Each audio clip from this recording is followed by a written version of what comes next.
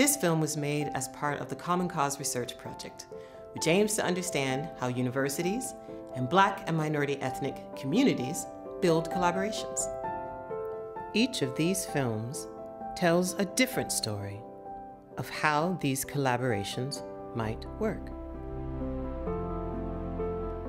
They range from long-term partnerships to short-term projects and events. The films are designed to prompt discussion and reflection. We encourage you to ask, what questions might be learned for the future from these stories?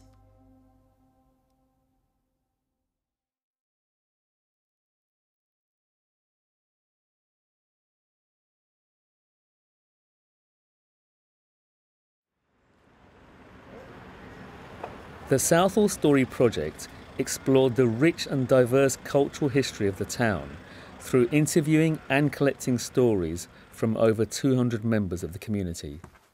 My name is Kuljit Bamra and I'm a record producer, musician and performer, and I've lived in Southall since 1968, and this is my house and my recording studio.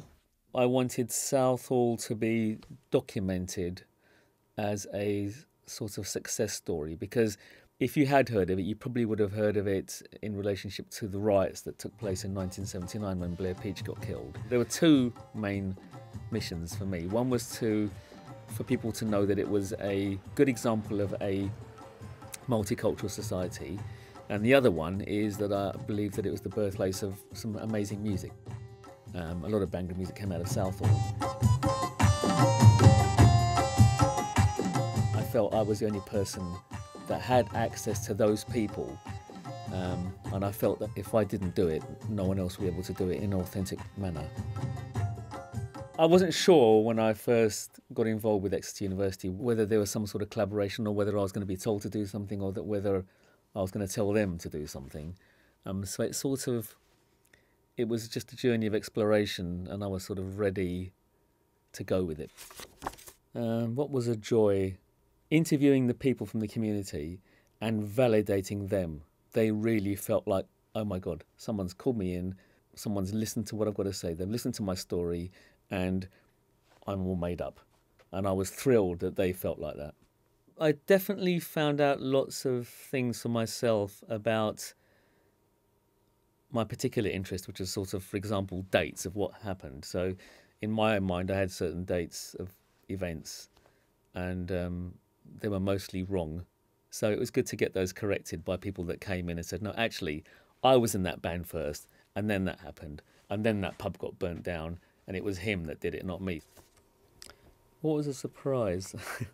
Well, I think actually the project itself was a surprise, because I didn't realise that it could become a reality. I didn't know before that I could approach a university and partner with them. I was awarded an honorary doctorate degree by Exeter University, and somehow in conversation with Jerry Deboo, who was senior lecturer of drama at the time, I must have articulated an idea to say, I've got this idea. In fact, I've got loads of ideas, but this is one of the ideas, and I don't really know how to get it off the ground. And then, I don't remember the conversation, but then suddenly it began to look like it could be real. It went from sort of, they've got the money and I've got the ideas, to a more collaborative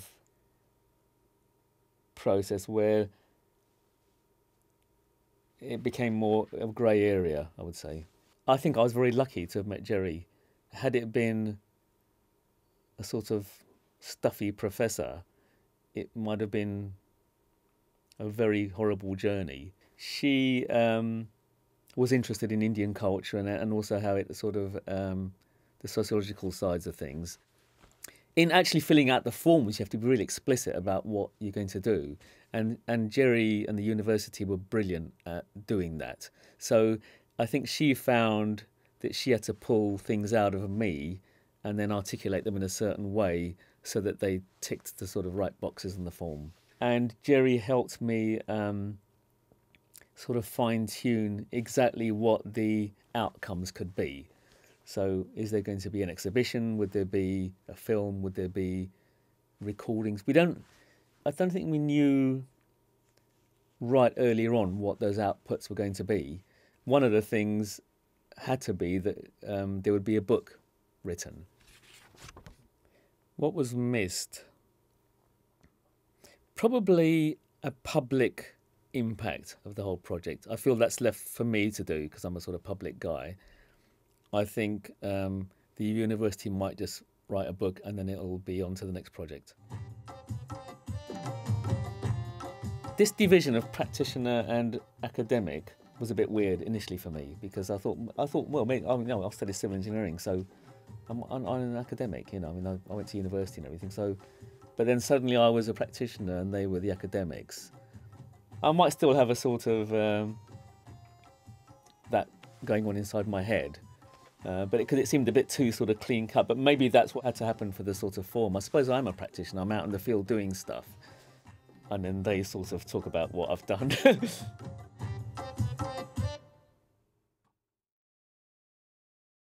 If you are interested in finding out more about the project, please go to the Common Cause website.